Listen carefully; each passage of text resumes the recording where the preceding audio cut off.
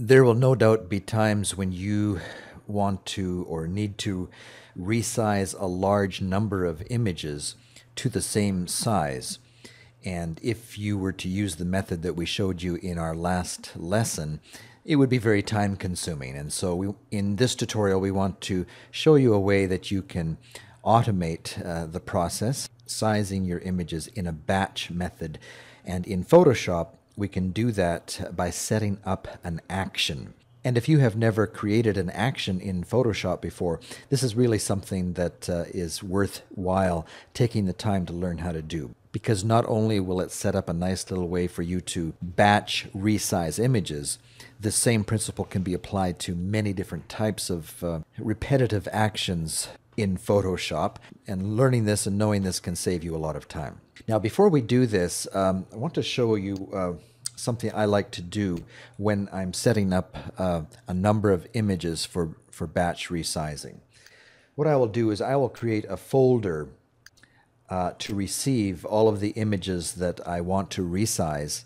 And that way, as I go through my hard drives and pick out images that I want to include in my batch resize process, I can go through each of my folders, pick out the shots that I want to use, and just holding down my control key, I can select many items at once.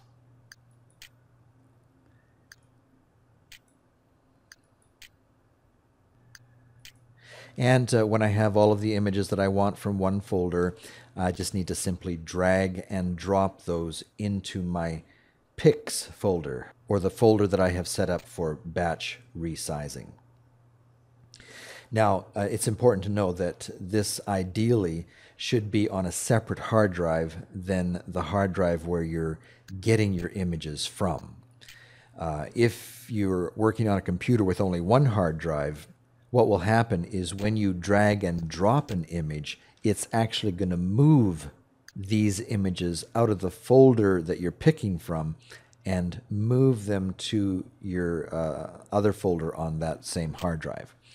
And the idea, one of the reasons why we like to do this, set it up this way, is because it will prevent you from potentially resizing or destroying your original images. Now, I know that you probably have your images backed up somewhere, but this is just one more precautionary measure that you can take to prevent you from inadvertently resizing your camera images. And so if you're working on a computer with only one hard drive, what you should be doing is doing a copy-paste method rather than the drag and drop method, and that will leave your original images in your original folders and make copies to your other ones. So then the action to take would be to select the images that you want to batch resize, and right click on it, do a copy, and then do a paste.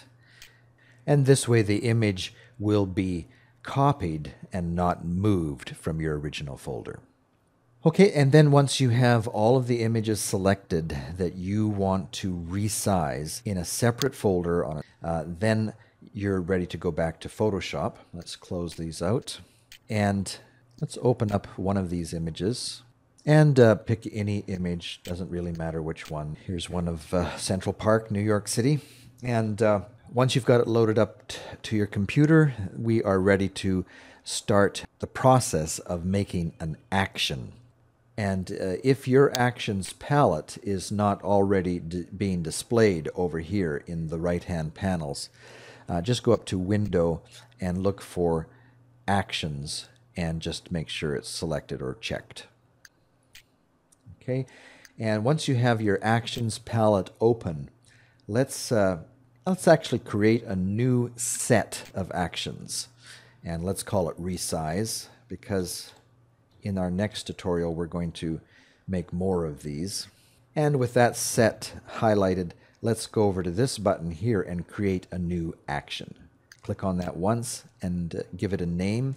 And for this lesson, I think what we're going to do is resize all of our images to 1200 pixels in width. So let's give this action the name of 1200 pixels. And then hit the record button. And you'll notice down here the little button has turned to red, and that indicates that you are now in the record mode. And what is going to happen is Photoshop is going to record every action you take until you hit the stop button, and that's this little square button down here. And the action that we want to take, the action we want to record, is the resize action. So let's do that. Remember the keyboard shortcut Control-Alt-I. And let's change the resolution to 72 pixels per inch, and let's change the width to 1200. Hit the OK button, and now let's go up to File and choose the Save As button. And just for now, let's save this in another folder. It doesn't really matter at this point what you call this or where you save it, for that matter. Just hit the Save button. And again, we like the quality of 9, so hit OK on that. And then go up and do File, Close. Okay, and with that simple action recorded, we can stop the record process by hitting the little square down here. And that's all it takes to record an action. And now, to actually do the batch resizing, we go to File and go down to Automate and choose the batch option. And if it isn't already showing up, you should navigate to the action that you want to use. Ours is already showing up. Usually it will. It'll show the last action that you just recorded. And then choose the source folder that you want to pull the images from. Just navigate to the hard drive and folder where you have placed all of those images that you want to resize. If there are subfolders that also contain images that you want to include in this batch resize action, well, just check that. Otherwise, you're fine. And then you can choose where you want to send the saved files, your destination folder. So hit the Choose button. And even if you don't already have a folder selected for this destination, you can make a new folder. We'll call it JPEGs Resize 1200. Hit OK. And if you like, you can check that to make them compatible to Mac system and the Unix system, and hit OK. And that now will go through your whole folder that you pointed to and do a batch resize from their current size to a screen resolution size of 1200 pixels in width.